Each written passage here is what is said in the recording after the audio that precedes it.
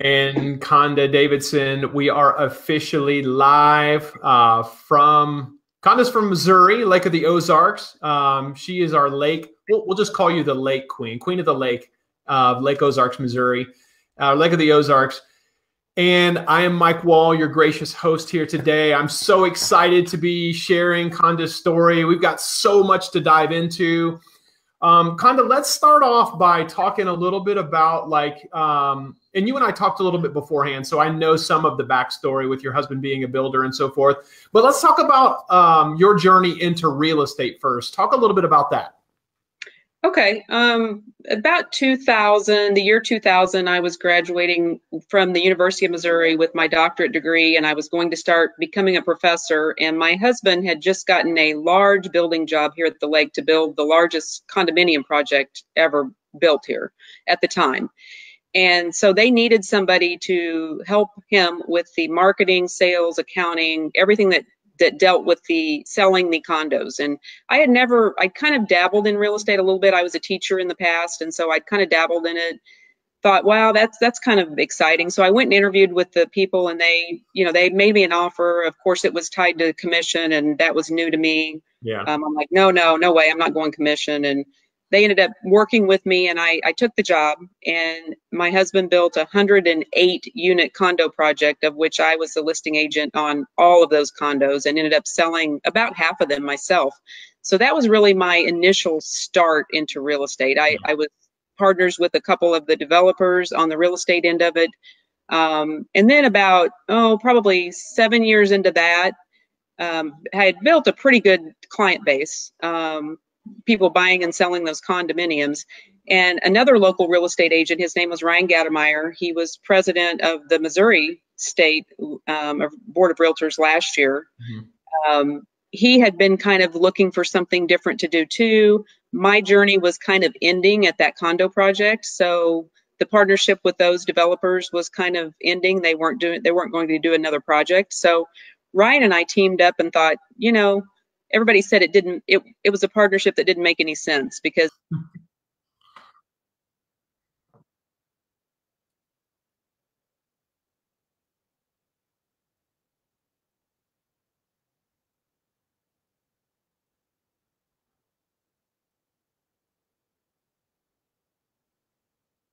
Yeah. He was the yin to your yang.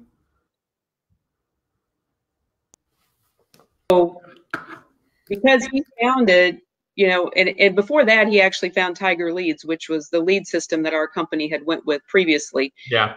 I'll never forget, he came back from the National Association of Realtors convention, and he came back and he was so excited. Every time he goes to those, he comes back and he's just all pumped up, and he's like, I found something. We have to do it. We have to absolutely do it. And I'm like, what is it? He said, it's a lead system. He said, it's the latest thing. He said, they're going to actually advertise on a computer, and people are going to be in other states, which a lot of our buyers here in our area come from remote areas. They come from St. Louis, Kansas City, Des Moines, Chicago.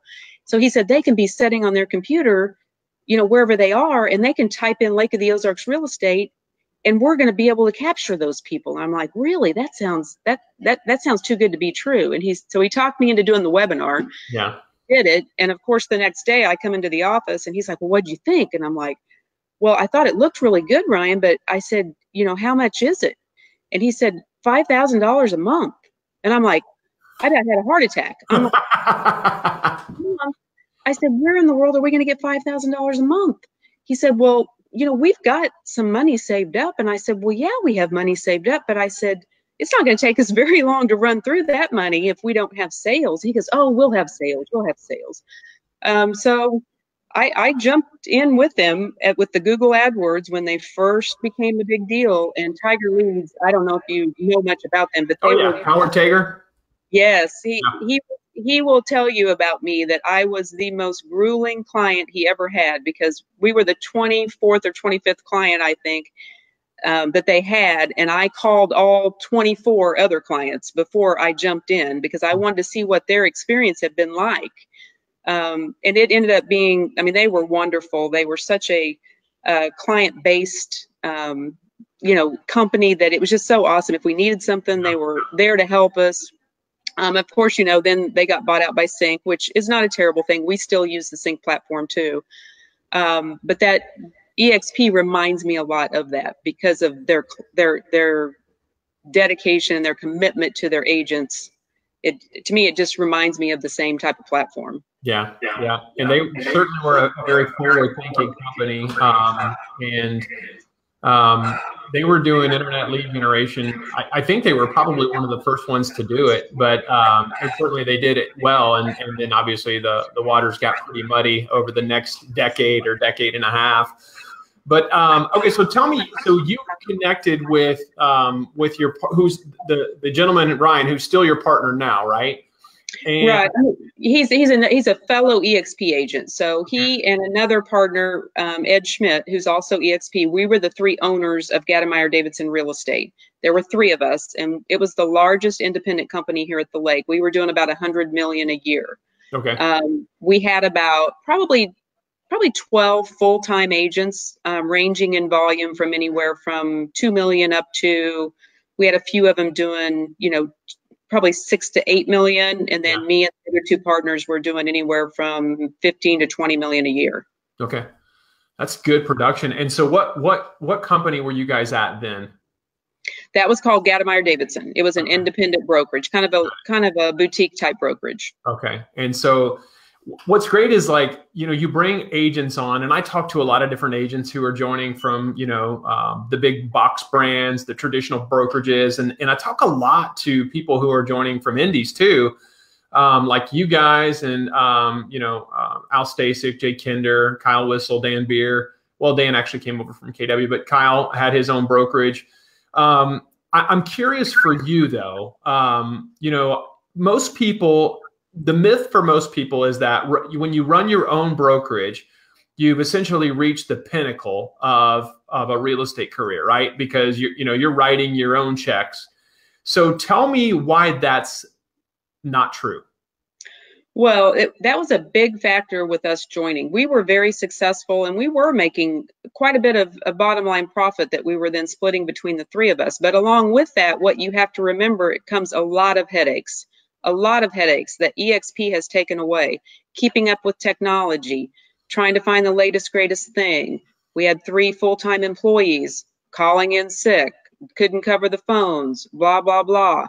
So, I mean, there's a lot of things that E&O insurance, the fact that our butts were the ones on the line if something went wrong, and us keeping all of our agents in line.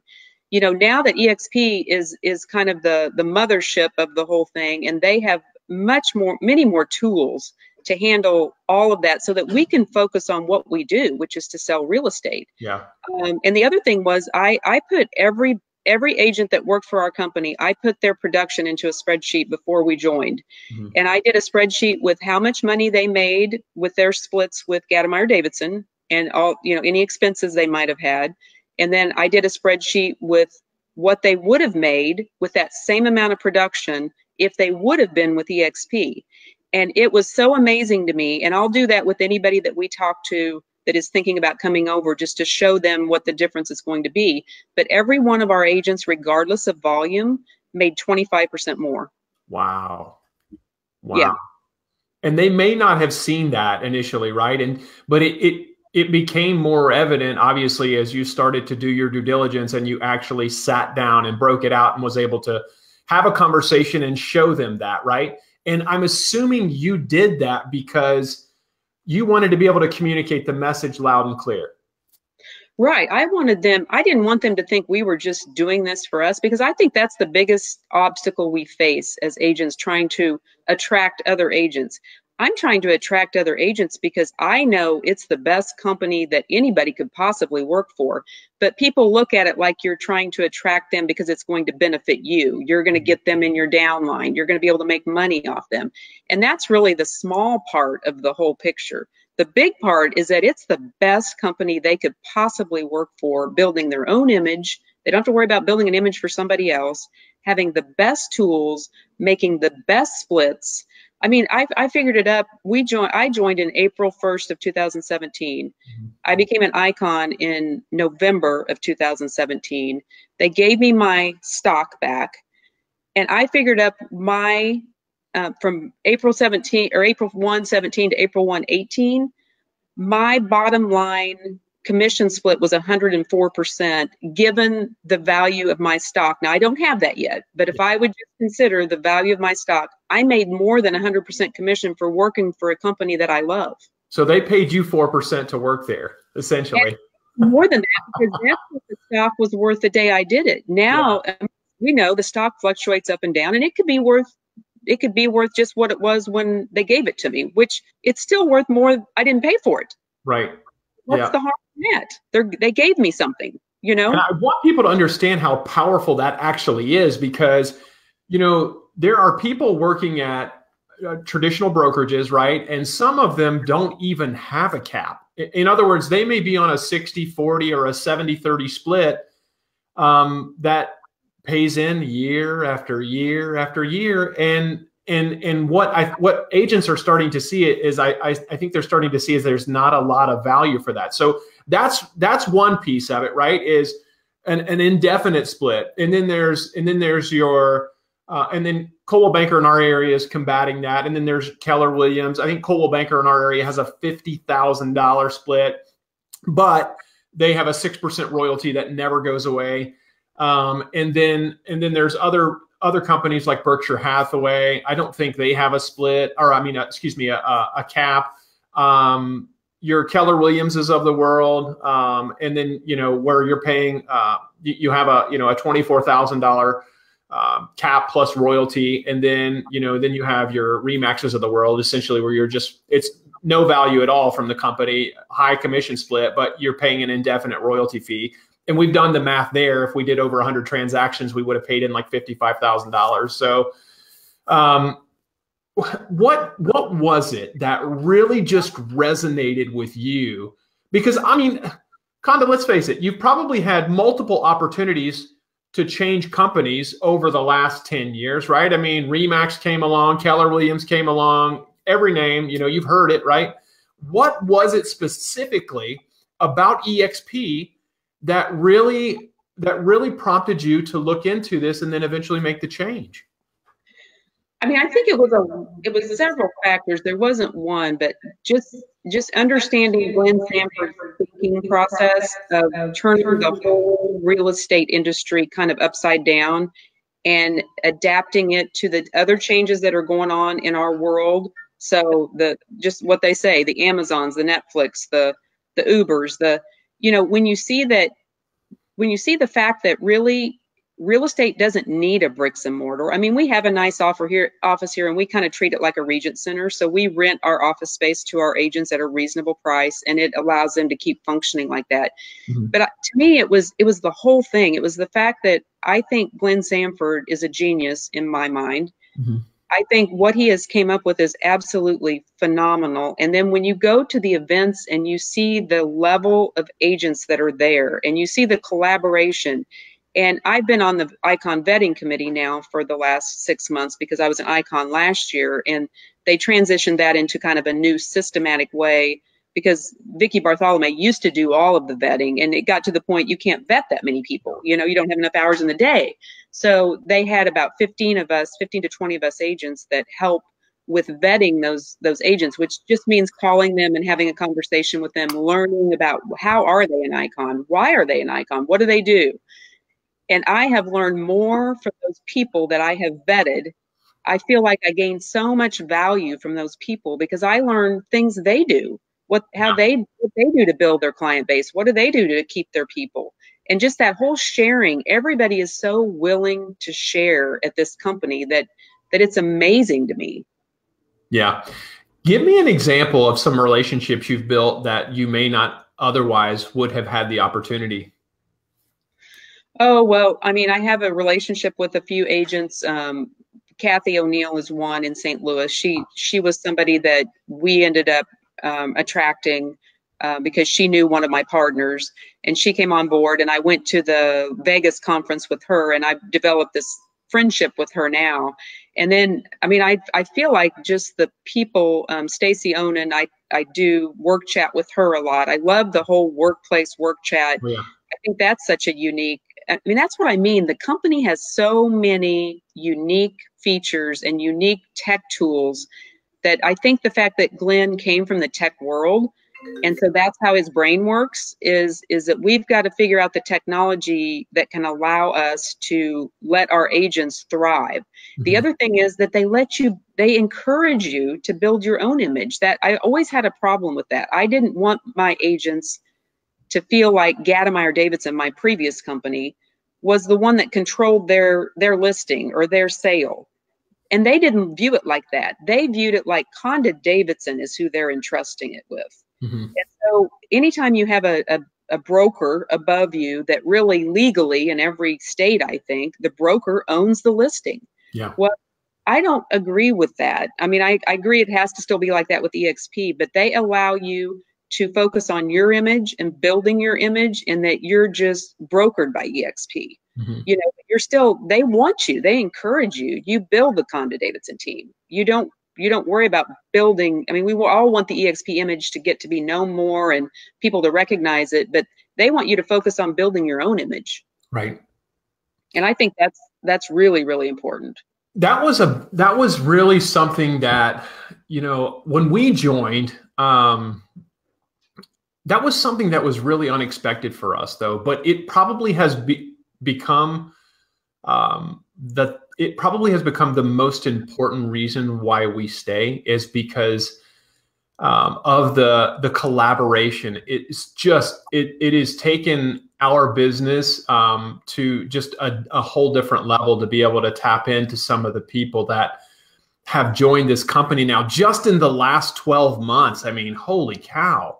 Right. We're talking about, I mean, there's a large percentage of the Wall Street Journal's, you know, top 100 agents already in eXp's model. And so what I'm so excited about is I still feel like we're getting in on this fairly early. I mean, we just passed 15,000 agents. I mean, is that fair to say? Right. I mean, I think it is. I mean, I think we're working on trying to attract some other agents in our area. And they said, you know, that's what they say. Well, you know, we didn't get in on the beginning. I'm like, it's still the beginning, guys. I said, we are going to be the largest real estate company in the world. We're going to be. It may take 5 years, may take 10 years, but we're going to be the largest. And so how many agents do you think we'll have to be the largest? And we have 15,000 right now. Yeah. You still have plenty of time to get in and build your own image while you're building this great company and reap the rewards. I mean, I have the perfect example of, we have an agent here, and he's a bartender I mean, he should be a bartender. He loves bartending. He should own his own restaurant, but he can't support his family by being a bartender. So he sells real estate. He's very good. His name's Dan Ralston. He's about a $6 to $8 million producer. So pretty good producer. Yeah. And so he just never has been one that, you know, he just kind of flies by the seat of his pants, gets his commission checks, you know, pays his payments. But when he joined eXp, we convinced him it would be really smart to do the stock purchase, you know, out of his commission. You'll never miss it. It'll allow you to start building a retirement plan. So he did. He joined the same day I did, April 1st. So it was about, I don't know, maybe a month or two ago. I went into him and I said, hey, Dan, I said, have you looked to see, you know, how much money you have in your stock account? He's like, what do you mean? I said, you know, have you gotten into your enterprise account? Because I preach to him all the time. I'm kind of like the mother hen. I'm like, you know, get into your enterprise account and look and see where your transactions are, and look and see how much stock you have. You've gotten some stock awards. And he goes, no, I don't have to do that. And I said, I want to come and show you how to do that. And I said, you're going to write it down because it's going to be easy for you to do it. So I went in, brought it up. We exported it to Excel. We did our summing, came up with how much money he had. Bottom line, it said he had like $50,000. He's like, he about had a heart attack. He's like, oh my, he goes, that can't be right. He goes, do it again. So we went back, we exported it again, we added it again, came up with the same number, you know, looked up what the eXp stock was worth that day. Same amount, like 48,000 something. He's like, are you telling me that I have that much money? And I said, yes, I'm telling you, you have that much money. He said, well, what should I do with it? I said, well, I'm not going to tell you what you should do with it. I said, what you should do with it is call your stockbroker and tell him that this is a part of what you're building for your retirement, which real estate agents have never had the ability to do without doing it on their own. They don't have somebody helping them do it. Yeah. So the fact that 5% of his commissions is coming out, which he barely misses, he's buying them at a 20% discount. He's doing it steadily, which is what every stockbroker tells you to do. Do it even so that you don't, buy in the only the lows and sell in the highs. You have to do it even. That's my husband's a big proponent of that. Yeah. So, he continues to do it. And he's striving to be an icon. I don't know if he'll make it this year or not, but it gives people something to strive for, because then they're going to be getting that many more shares of stock. So there's so many. I mean, that's what we're really focusing on with some of the agents we're trying to attract, is that Glenn really has tried to create a way that something that we've never had, which is an exit strategy for real estate. You can't sell your database. Your database is you. Yeah. Your clients are not going to be sold. You can't sell your database, but you can buy shares of stock and attract people to a company that, why would you not want to attract them to this company? Yeah. I mean, it's crazy. And it just blows my mind that people just have such a closed mind. I'm kind of going about it differently now. I'm just trying to get people just to open-mindedly have lunch with me and let me tell them about the model. I'm not trying to tell them it's the right thing for them to do right now, but I think it's not very smart of them to not understand the model. And there may be a time that it would be the right thing for them to do. Yeah. Man, there's a lot there. So great story, by the way. Holy cow. I mean, what's really cool is that, we're doing the exact same thing we would be doing if we were at any other company. We're still selling real estate. He didn't even know he was building up, $40,000, $50,000 in company stock. And now he's probably just beside himself, excited that he has the opportunity to do even more and continue to take out that 20 or that 5% contribution and buy stock at a 20% discount. So, I mean, that's a great story. To your point on recruiting or attracting, right? I think that you're right. I mean, I feel like long gone are the days where you would just call somebody randomly and say, hey, have you heard about eXp? Unless you had built a relationship with that individual, or if you had credibility or influence. Okay. And right. The way that you create credibility or influence, there are a couple ways you can do that, actually. The first way is to sell a lot of real estate and for everybody to know you, right? So right. if you're one of the top real estate agents in your entire city or your state or the country, people will know you. So that will create some level of influence and credibility, right? So if you make a phone call, people are like, whoa, Conda Davidson's calling me. She's one of the top agents in the entire area or state. Number two is to provide a level of education or mentorship or coaching, create content that people will consume that will also create credibility or influence for you through a different channel, right? An educational channel. And so those are really the two. I mean, I think moving forward, you really want to focus your efforts, and anybody for that matter, anybody who's growing a team or trying to attract individuals. I think that the new digital currency is going to be the content you create. And so, I'm heavily making an investment in creating educational video, podcast, interviews like this, giving agents like you a platform to be able to come on and share their story in hopes that, you'll not only be able to use this, but I'll be able to use this as well. And, hopefully there are individuals out there who will hear this and connect directly with you because of your story. And right. so, and that's what, I mean, I just have to thank you for what you're doing, because I think I've actually shared your podcast now with everybody in our local. We've started having, 2 times a month, we've started having just a get together, and we focus on something. We focus on either attracting, or we focus on, like tomorrow, we have a new one that we've actually contracted with somebody with KB Core to give us an hour-long training session, just kind of individually, one-on-one. We're going to have probably about 20 people there. Yeah. But I've kind of focused on, because it's such a switch for people to go from being in an office where you have a lot of face-to-face time with people, a lot of, to eXp's model, which is that you can just work from home. Yeah. I mean, there's a lot of agents that they're having a tough time with that. They feel like they need some more face-to-face. So I started organizing and having twice a month, just a get together at our board office, so that we have enough room. They have a screen that we can bring it up on the, this could be up on the screen if we were there. Yeah.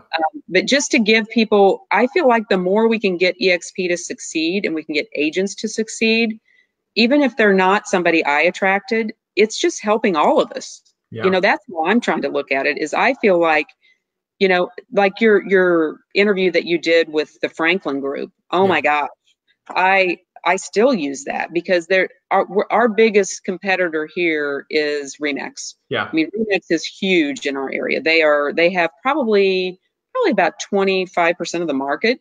So they have about probably 6 mega teams and I look at the people in those mega teams at Remax, and I just think to myself, some of those people I'm really good friends with, I do deals with them all the time, that I just look at them and I think, man, what a better position they would be in for their long-term retirement goal if they would even consider switching over to eXp. Yeah. Because of just what they would bring. They most of them have 6 to 10 people on their team, and they do anywhere from 30 to 60 million a year.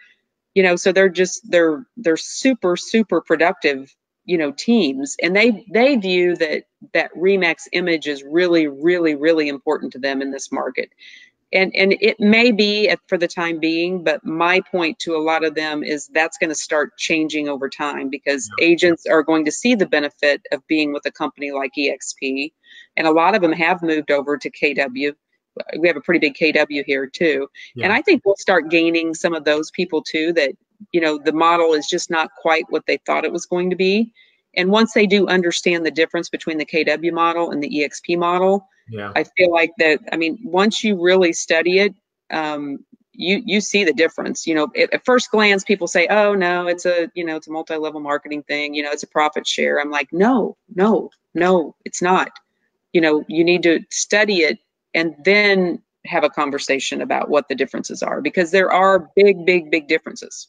Yeah. And, I think a lot of it goes back to look at not just within your market. See, I think what realtors have a tendency to do is really they have an understanding of what's going on in their local market, right? And why that's all well and good. You definitely want to have an understanding of what's going on in your local market, probably first and foremost. But you definitely want to have an understanding of what's going on statewide, and then also nationwide, and potentially even globally, right? And so when you look around and you see some of the top agents in the United States, right, bringing their entire brokerages over, then you start to wonder. And so I'm curious if what's going on in your marketplace is that, maybe folks just have the blinders on right now, and business is good, right? There's really, and some people, when business is good, they don't manage anything other than what's going on in the day-to-day operations. In other words, they don't look at any other opportunities, because, what they say, what good is the enemy of great, right? And so they just continue on this path of doing good. And that's, that's okay.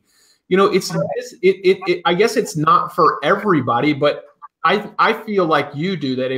If people are really, if they're calling themselves business people, business owners, then you're right. They owe it to themselves to be open-minded enough to at least look into it, and then run their business model into this business model and see what it looks like comparatively speaking. Don't you agree? I totally agree. And to your point, I mean, one thing that we've really had to kind of open ourselves up to is you get your blinders on and you only think about, because that's really the people you have relationships with are the people in your market. But like Missouri is really starting to open up some other areas right now. Columbia, I think we just joined their board. Jefferson City, which is about 30 miles away. Springfield, which is about an hour and a half away.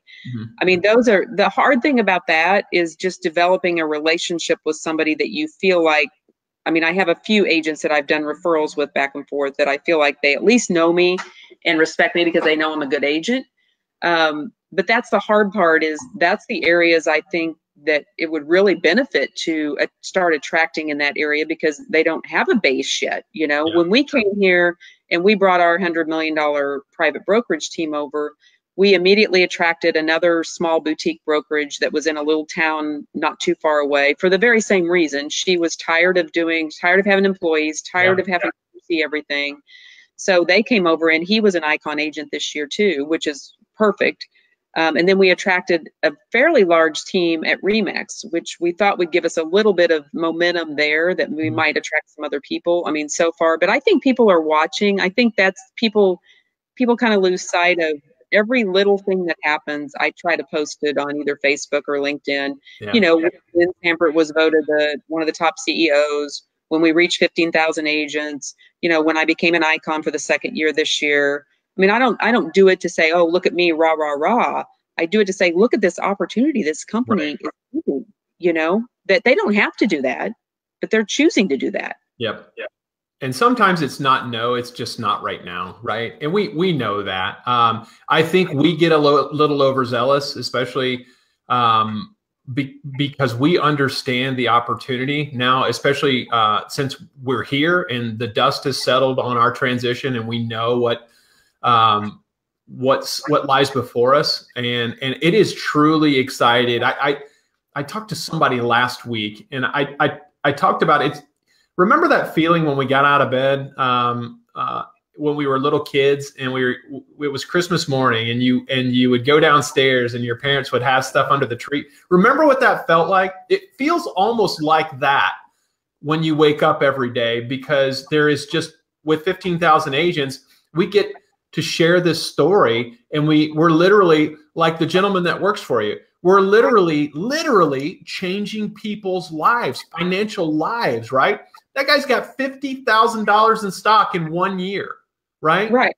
It's crazy. I know. It's just like last year when I went to New Orleans or Las Vegas, and they brought the very first Icons. So the very first Icons would have became Icons in 2014, because they had to vest for 3 years. So they brought them up on the stage in Vegas in 2017, and I think it was in the spring is when they did it, when they had that market. I can't remember if it was in the spring or fall, but they brought them up on the stage. They were the very first Icons. It was a husband and wife team, and they had been given their $14,000 worth of company stock whenever they achieved it in 2014, and they were releasing their award. They had bought the stock at 35 cents a share, and I forget what it was at, but it was worth $490,000. Oh my and the goodness. People literally stood on the stage and said how it had, which literally it would. It's like winning the lottery. Yeah. It had, and they said, that was for us just doing what we do. We just did what we did. We just kept selling real estate, and they told us they were. And I'll never forget when Ryan told me about the Icon program, because he and I and Ed are all three pretty big. I do about 20 million. They do Ed's doing that this year. So we all do the volume to be an Icon. And when he told me that it was possible that, we're going to pay this 16,000 in to cap out, and then we're going to get our 100% commission from that point on. And then if you do 20 transactions, if you're an individual, if you pay 5,000 in after that, they're going to give you that 16,000 back in company stock. And I just looked at him kind of like I looked at him when he told me about Tiger Leads. And I'm like, they're not going to do that. And he goes, yeah, it's right. It's in the black and white. It's right there in the, you need to read that. It's in the black and white. So I read it, and sure enough, then I become an Icon, and, it takes about a month for it to show up in your account. But sure enough, there it was in my account. Yeah. I'm like, that's insane. Great. Yeah. So, I'm curious for you. Obviously, you've been doing it for a while now, and obviously you've done really, really well. What does the future look like for you guys at eXp? Well, I mean, what I want to do is I want to kind of step back and maintain a reasonable production, but I want to help some other agents that's why I've started doing these educational things here, because we do have some agents that they weren't lucky enough to have a 100-unit condo project to kickstart their real estate career. I mean, that's my clientele. So I can kind of coast with clients and referrals and things like that. But I really want to help them. And that's probably my PhD is in education. So that's probably the education part of me that wants to help them determine how to build their career so they could be in the same position, after a few years. They could be in the same position of building, what do you have to do and that's why we're doing the KV core training tomorrow is, what do you do with a new lead and what is it important to do? And I think we all know what it's important, but I think you have to tell people, Yeah. And so I just and then what do you do after you have them as a client? How do you treat them? How do you get through the whole process? How do you communicate with them? And then what do you do after you sell them? You have to stay in touch with them. And that there's several processes that you have to do. And I think just helping people know what processes have enabled me to be a steady producer and now an icon agent, what did they need to do to get to that point? Mm-hmm. So I just want to help people get to that point. Right. And so as we wrap up here, what specifically do you want to communicate to brokers and agents who are watching and listening to this podcast who are exploring their options or maybe just want to learn a little bit more about eXp? Well, I think they just need to look at it and fit it into their model. So, and if they need help doing that, I mean, I've helped numerous before the Remax people came over. I mean, I sat down with them and said, there's no strings attached here, but you have to understand how these numbers are going to work before you can make a good business decision. Mm-hmm. So I just tell people, let me, share your numbers with me. Let me plug them into a scenario of this is where you would be with eXp. And then you determine, is it worth it? Yeah. Is it painful, to get everything switched over? But you have to look at the result and say, okay, is this result going to be worth the pain that I'm going to go through for this time period? And then once you go through it, you're through it and you understand all the processes. Yeah. I mean, once you learn SkySlope and once you learn, the lead system and once you learn the enterprise system and you see the eXp campus, and I mean, once you do it a few times, it's like, that's your new way of doing business. Yeah.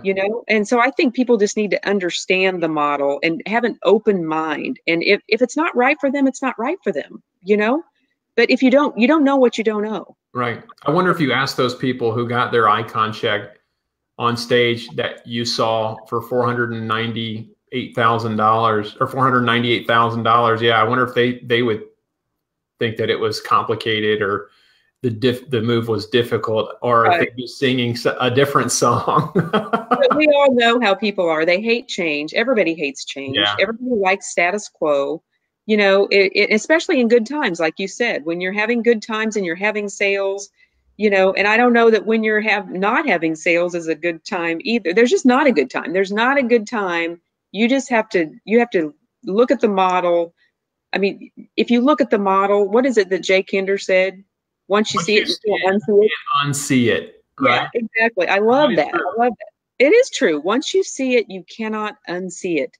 But you owe it to yourself to see it for what it is and then make that decision. Yep. I couldn't agree more. And I think to your point, I think what you'll start to see happen is I think that our market and the market nationwide for the most part is starting to soften. And what you see, what you will see, is people will, especially agents who are having success, when the money or when the money's not there, when the profit's not there, that was there over the last 3 to 5 years, because the market's been really good for a long time now, is that the first thing people start doing is they start analyzing their cost, right? And that is a powerful moment to connect with somebody. And so I think what you'll see is over the next 18 months, as the market, it's not crashing by any stretch of the imagination, but it is softening and it will come back down to earth. And I think what you'll see is those conversations will be much easier to have because people are going to be holding their cost accountable. Business owners will, because the money won't be as readily available as it once was or has been over the last 3 to 5 in 10 years, even in some markets. So hold tight. You know, you're doing everything, I think, the right way. You are very, you've represented this company really well, and you've certainly had some great ideas. And I think that there are agents out there, no doubt, that will be able to connect with you. I'm curious if you want to, and we'll wrap up here, but if you want to share your contact information for, you know, for that agent or broker who's listening, who maybe is connecting with your story or has questions about, you know, growing their business, which I'm sure you'd be willing to share, how can they get in touch with you? I mean, they can either call me 573-216-0553, or my email is conda@gotlake.com. It's just GOTLAKE.com. And I'll be happy to keep it confidential. I'll be happy to meet with them. You know, I'll be happy to share anything they want to share. There's nobody going to lock them up and make them do anything. But it is, I think it is important for every person to understand what they're missing out on. And, you know, I think a lot of people, as time goes by, you know, as eXp does become, and it's going to be, there's no doubt in my mind, it's going to be a household name, and people are going to say, oh yeah, eXp, just like they say other companies now. Yeah. And so would you rather be ahead of that than behind it? Absolutely. Well, Conda, it has truly been a pleasure to have you on the show today, especially a couple days before Thanksgiving here. So appreciate you taking some time out and delivering some value to our audience. Thank you. And thanks for what you do. It's valuable. Well, thank you. I appreciate and hope you keep watching. Thanks. All right. All righty.